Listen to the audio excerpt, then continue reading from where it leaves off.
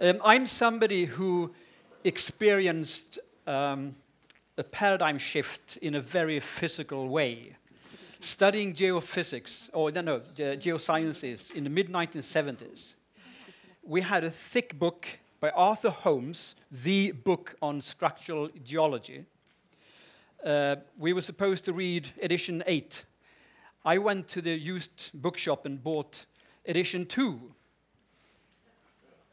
not knowing that that was written before plate tectonics had become an accepted theory in geology. So plate tectonics was simply dismissed on half a page, saying this is a very naive and speculative theory, we don't waste any time. Luckily, I read a popular science journal a few days before the exam, so I just made it. So, yeah, do you find my presentation? Yeah. So I will now pose some questions to you. And I would start by a short introduction, because I try to be very structured here. And because I will moderate a discussion at the end of this day as well. So this is the first part. And if we get the technology working. Okay.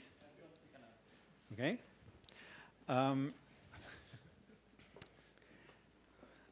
So the idea is that now we will talk about the science, the sort of the obstacles to what I think Alan, Kate, and somebody else coined advanced interdisciplinarity in the evaluation or the assessment of the Pufendorf Institute. So advanced interdisciplinarity, they call that is when you try to create interdisciplinary knowledge across ontological divides and ontological and epistemological divides. So it's much more challenging than, let's say, having a biologist and a physicist or a chemist working together.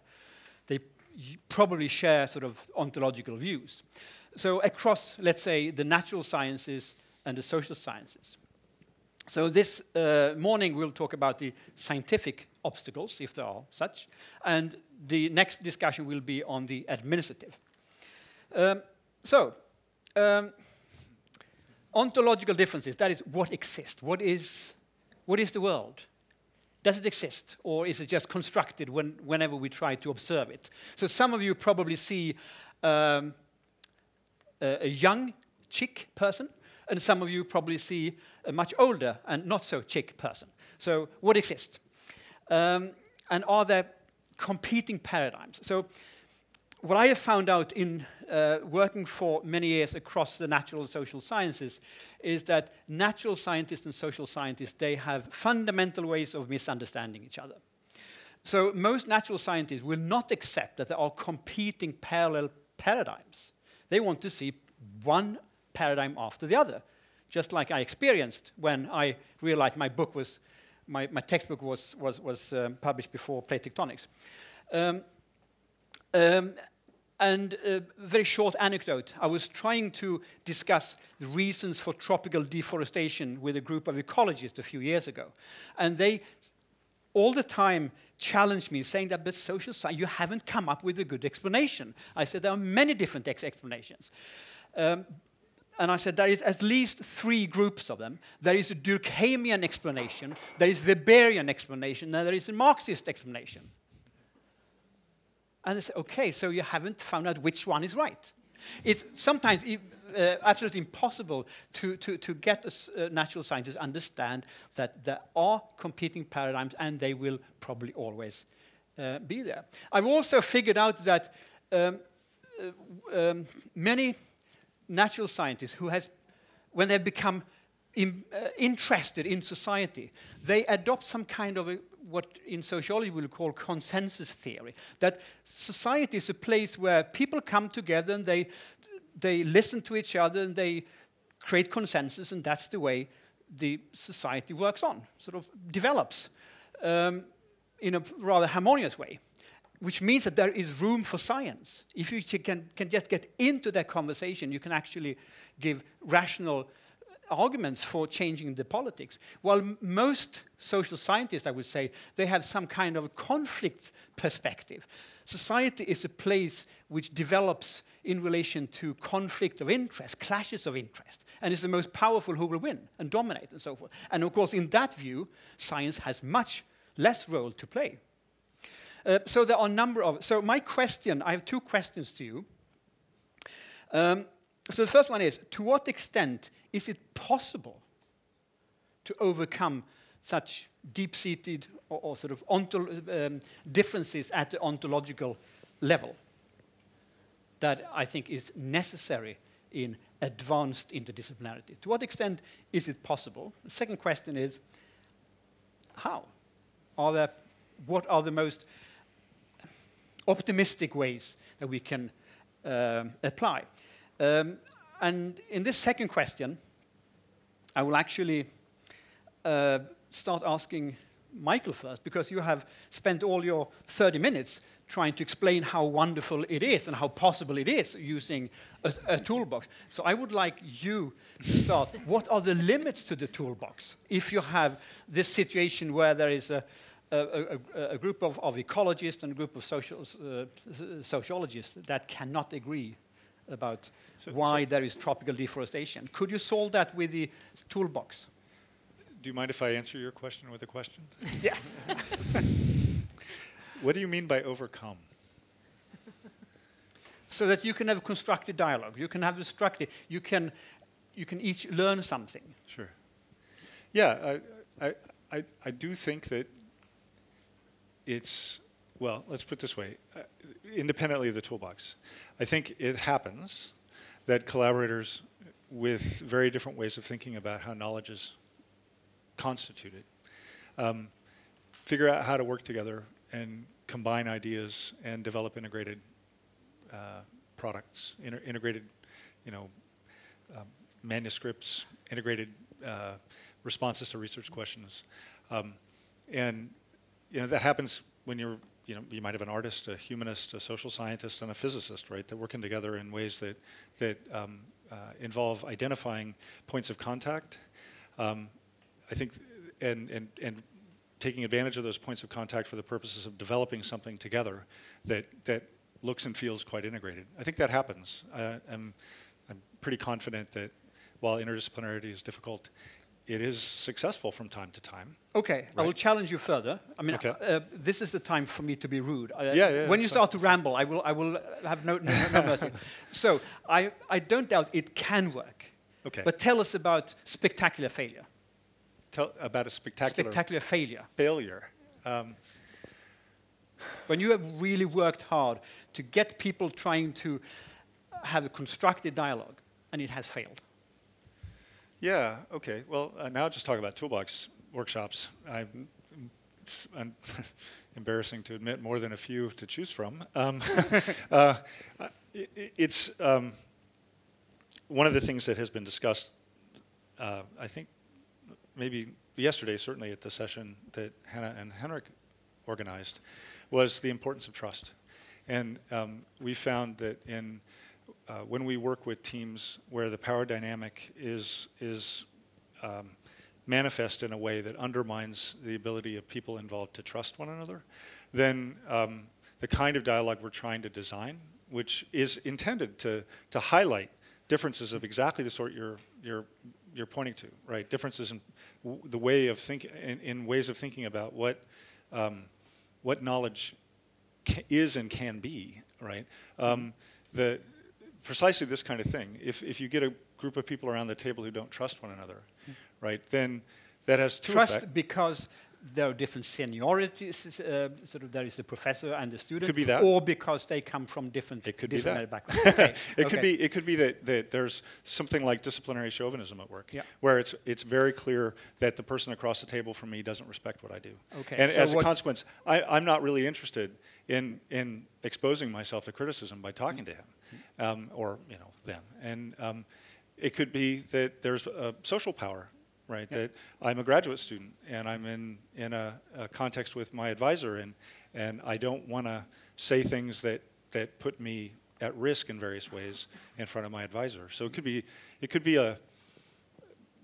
So using Uskali's words, there are assholes and shit. that matters. Yeah, It I does. do. Okay. I do. We've certainly seen it matter in ways that have undermined workshops. Yeah. So, others, start with Sune. To what extent can we overcome differences at the ontological level between social sciences? To what extent is advanced interdisciplinarity possible? Who's we?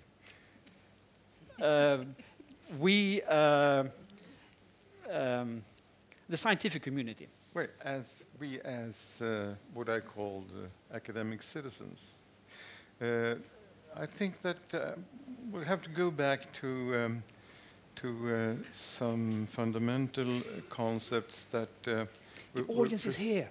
Hmm? The audience is here. Oh, I thought it was you. I'm sorry. That's why I'm trying to move here. I'm sorry.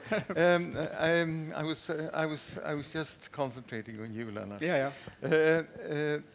If we go back to some fundamental concepts that were given by Finnish sociologist and philosopher called Antti Eskola, if you remember him. He was his fundamental concept were you have to be near or close, and you have to be alike.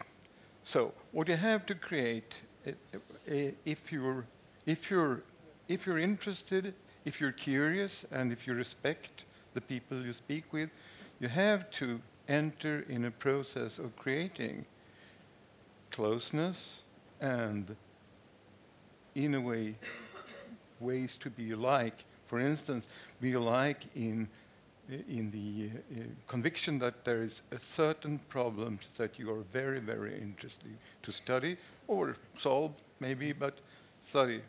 And if you can give people with that interest place, time, and space to do it, well, that's the best thing we can do. Okay. So with time, we can. Then I will modify a little bit question, because I can see there are perhaps two main suggestions for how to overcome such big differences in scientific viewpoint. One is a long-term co-evolution, but of course that is very hard in a funding landscape where you're supposed to come up with the result after three or 4 years, and you may miss out on timely topics. The other way is, of course, to pick the ones that are interested to work on interdisciplinary settings. But then there's a risk, of course, that you miss the best ones. So, Hanne, Uskali, or Elizabeth, who would like to start? How do you have any particular ideas for how to overcome differences at the ontological level? I don't know if I have any ways of overcoming. I have an example from our work. We were having the presentation about robotics and artificial intelligence, and we ended up discussing, are computers really intelligent? And the technical people in the group that have some kind of understanding of how computers work and how these robots are programmed, obviously it's artificial, it's not real intelligence. But the other people thought, of course they can be the intelligence. So we ended up, after a long discussion, we ended up that, oh yes, we are not in agreement about what intelligence means. Okay. So we need to define what intelligence means. So we had these basic sort of different understandings of what the word meant, and we went back to really philosophical questions about what is it to have an intelligent tool. So I'm not answering your question, I'm just giving you an example. Yeah, okay. Then I would say this is perhaps like swearing in church, because I hope I don't offend anybody here, but you didn't really achieve anything. You had a very nice and interesting journey, but what did you achieve? Did you achieve sort of a new scientific knowledge that wasn't there before, so to speak, or did you just have a very nice journey? I would say we achieved something, yes. Okay, good. You can read the book. Yeah, okay. We found a number of topics and themes that are interesting, yes. The discussion about intelligent tools, I don't think we ever really agreed. We just agreed that we didn't really understand each other.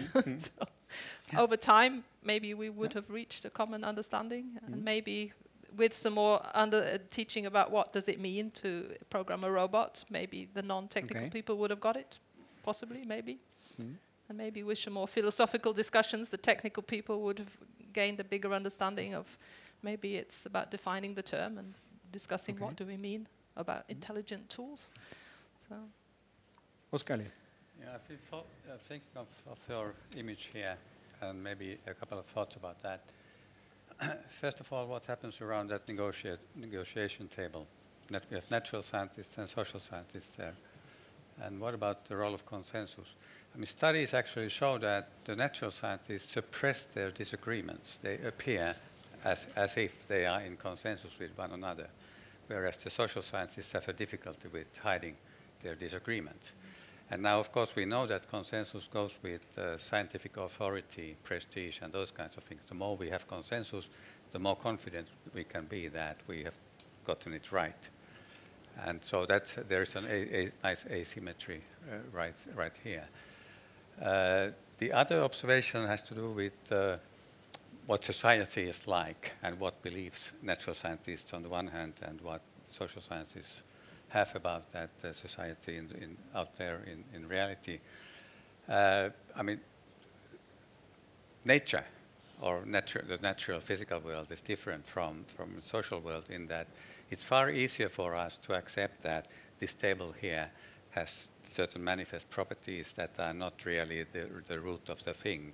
I mean, we accept the physicist's story about what these tables are made of, atoms and the rest of it. Whereas regarding society, the common sense conception of society and the scientific conception of society need to quarrel with one another continuously. And it's far harder to accept that there is something hidden there behind that common sense conception. The common sense conception is based on the idea of small-scale organized activity amongst a small number of people. And that's what the natural scientists are entertaining. That's their idea of society, social structure, and they project it to the larger scale.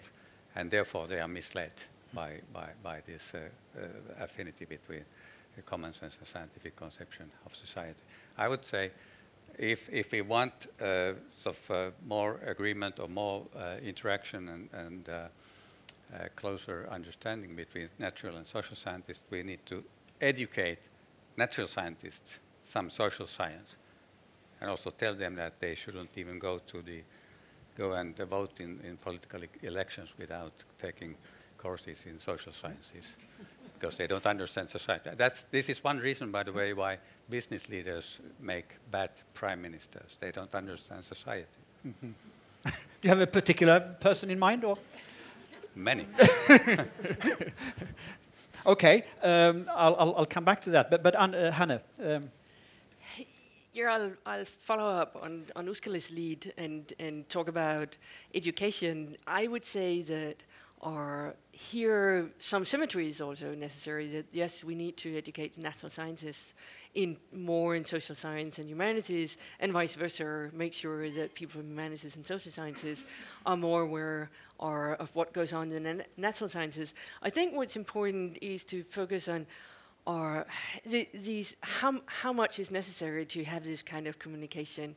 And basically, I think in a lot of debate, we've talked about boundary objects and the plasticity and the elasticity. What we need to focus on is to make sure that people understand each other's constraints, that you understand enough as a natural scientist, you understand enough of social science to understand that there are constraints to views and the same in the other direction. Or added to the educational aspect, then also comes the hierarchy and the power aspect. Or some are more likely to engage in education than others, or those who are on top of the power game may not see the same kind of necessity or in being educated in that direction. Or how to solve that, or is a completely different question, which I won't start on here. Okay. I will also like to collect some questions from the audience after a while, but I will, while you think, I will pose another question to the panel here, and it's about the Pufendorf non-model. And that is, so I think what Uskali referred to in his question to Michael, this more radical sort of melting down of disciplinary boundaries and creating something new. During a typical Pufendorf theme, you have 8 months to have a nice journey, discuss. Hopefully something very scientific comes out of it.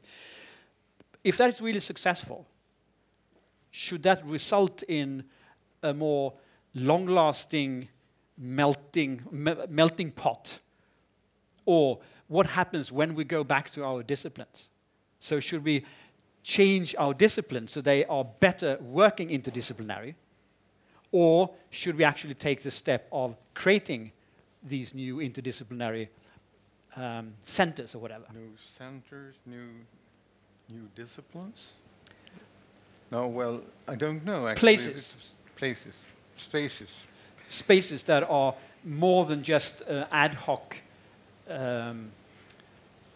discussion groups. But, you know, the really good theme groups are not ad hoc groups. They're sort of, they have roots. They have tenets, and they have their own histories. So it's not really fair to just call them ad hoc groups, even if they appear for us, or for you, for anyone. You know, you're into the business yourself now. So. But as maybe, as it were, ad hoc groups. But if you, what we hope for it is that since we believe that they are not ad hoc groups and they have some history, have some roots, we're strengthening the ways these people have time and really find out how could they get closer to what the other people mean, and how could we sort of be united when it comes to certain problem areas that we can define. Or do you create very frustrated scientists who have had this wonderful opportunity of thinking big and then have to go back to their disciplines and thinking small again? Yes, we do, yes. Okay. Yes. Is that a danger that you think? No, but it happens, yes. Okay, yeah. Yes. Yeah. We have some of them here in the audience. Yeah, okay. Anybody else sort of would like to say something on this? Should we actually take the step further from the ad hoc discussions to melting down? Yeah, I mean, you are about to do it. Yeah, exactly. That's also what we discussed yesterday a little bit. I think I see great risks in going too far in interdisciplining the science system as a whole. I mean, in order for interdisciplinarity to be successful, we need strong disciplines. We should not weaken disciplines. So if we want to be interdisciplinary, we should be pro-disciplinary at the same time rather than anti-disciplinary. So pro-disciplinary interdisciplinarity is the way to go. And that because these ad hoc, short-term, small-scale interdisciplinary encounters, of course, should be facilitated, etc. That's what you are doing. But I'm not sure if in your toolbox you have the tools for understanding and designing the larger institutional structures of the science system as a whole. But no, I'm opposed to that because if the audience is here. Oh, okay. But I'm speaking to him. I'm speaking to him. You have to look both sides. You know that actually when disciplines are obsolete, they wane, and very often it's some kind of bottom up interdisciplinarity that we don't see as such that makes them obsolete. Do you want to strengthen the discipline of anatomy, for instance? Do you think we should have more professors in anatomy in our modern universities? Or histology, or physiology, just to take three very famous and very taken for granted disciplines as I saw them when I was a young boy. And they waned. They're away. The disciplinary structure of science is not stable, No, it's eternal, not stable. nothing like that. Then, It will change. Sometimes it's really the work, the destructive work of interdisciplinarity that makes them obsolete. Yeah? A short before we invite the audience. I'm kind of a pluralist, I guess, in general, and so I tend to be a pluralist about the relationship between interdisciplinarity and disciplinarity. And one of the things I'm especially interested in my current role is just creating opportunities for people to thrive in the academy. And there will always be people, it seems to me, who are inclined to want to work across disciplines. And there are other people who are going to be more passionate about questions that are defined and delimited by disciplinary boundaries. And it seems to me unreasonable to move hard in one direction or the other, because what that does is disenfranchise folks who have lots to contribute, and if only the culture was conducive to their contribution. So I'm kind of in favor of being more of a pluralist. The second thing, I think Uskali's right that the toolbox isn't really focused on level 2 stuff, but I'm also kind of the opinion that there's a relationship between level 2 and level 1, and to the extent that it makes sense to talk in this more general way about what happens here between economics and geography, say, has a lot to do with, probably causally, with what happens between economists and geographers, right, in specific projects. And so I don't know what that. I'm not suggesting that's necessarily a reductivist relationship, but I think I'd be really shocked if this happened in a way that was just completely independent of what's happening down here. So I think there's a lot to learn from here yeah. Shall we invite the audience? Nobody accepts the invitation. Yes, somebody. Hello, I'm from a funding agency, Formas in Sweden, and I'm very curious about how you feel about what we should do. What's our role? Should we stimulate interdisciplinary research by have specific calls, or should we not do that? Since we heard a lot about the important stuff is the journey. And as a funding agency, we focus very lot of the output. We give you 3 years, and then we have a specific aim of a large output. Should we instead focus on giving you better terms, like having longer funding periods, or should we stimulate the networks or that kind of things? Where do the funding agency come in, and should we come in to kind of stimulate the interdisciplinary research? This is a really pertinent and important question, which we should also come back to in the final discussion, where we're talking about administrative issues. But we'll bring it up both. Of course, scientists. If you have ever met a scientist who is satisfied with the level and the length of funding, then it's probably a mad person. There was an interesting case when the Research Council and Formas announced the Linnaeus grants. They had an explicit statement that they anticipated structural changes of universities. And I can see there is a fight between the universities. They have one way of thinking, and the funding agencies, they want to provoke them. So this is a really sort of a very important field of tension. There is a very, very simple answer to that, a short one. And it's, as long as you don't actively impede and prevent interdisciplinary research, it's all right. But I have a feeling that research grant givers actually do that. I was working.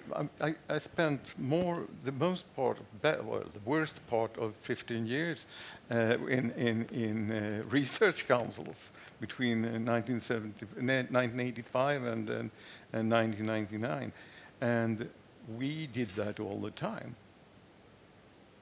We put up hindrances, we put up rules, we put up strange.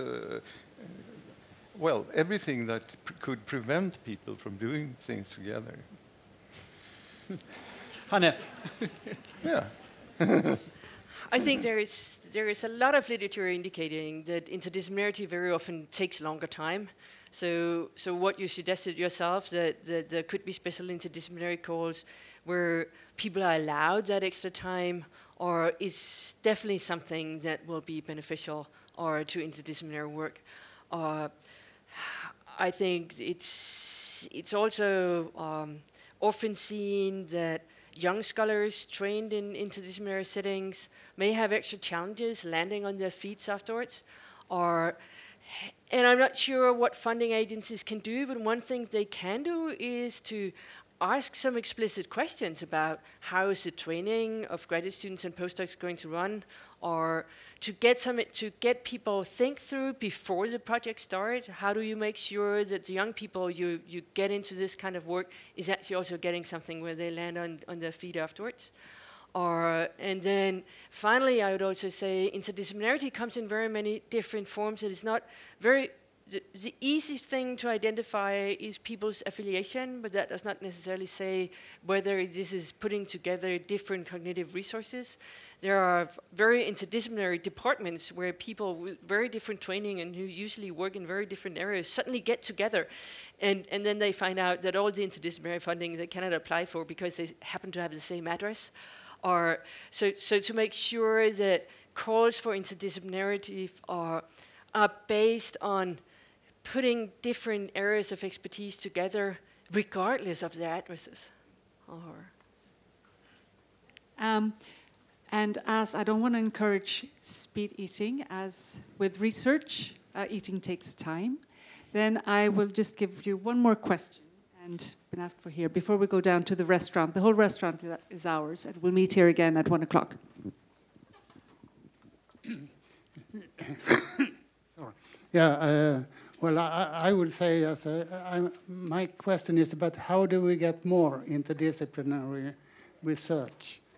And for the first thing, I don't think the research councils should provide grants unless they have competent people to evaluate the applications. But actually, I raised my hand to comment on Hannah Anderson's interdisciplinary education program. And a basis for university education is said to be research. So how can you create an interdisciplinary program based on people that have no experience of doing interdisciplinary research themselves? That is definitely a challenge, and I think the anecdotal evidence I presented of the program I had been involved in with purely largely disciplinary researchers who didn't trust each other enough to really engage or in supervising interdisciplinary projects in a reasonable way, or shows some of the problems involved in it. I do think that you need to have some kind of basis or in interdisciplinary work, but I also do think that there is a lot of interdisciplinary work going on at universities. So the important thing is to make your research basis also from that current research that goes on in interdisciplinary projects.